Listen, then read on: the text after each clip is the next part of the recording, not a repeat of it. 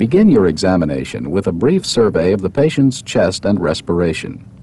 Observe the rate, rhythm, depth, and effort of breathing, and listen to the sound of his breathing.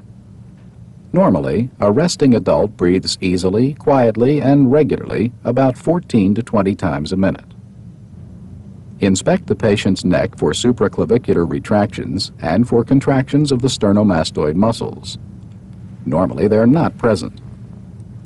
Check the position of the trachea. It should be in the midline. Check the color of the patient's lips and fingernails for abnormal color.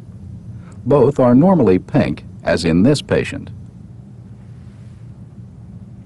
Note the lateral diameter of the patient's chest.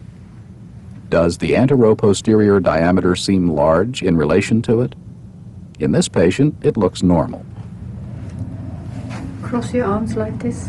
Then have the patient place his arms on the opposite shoulders and breathe normally. Now examine the posterior thorax, beginning with inspection. Observe the chest for shape, symmetry, and deformities. Also inspect the overlying skin.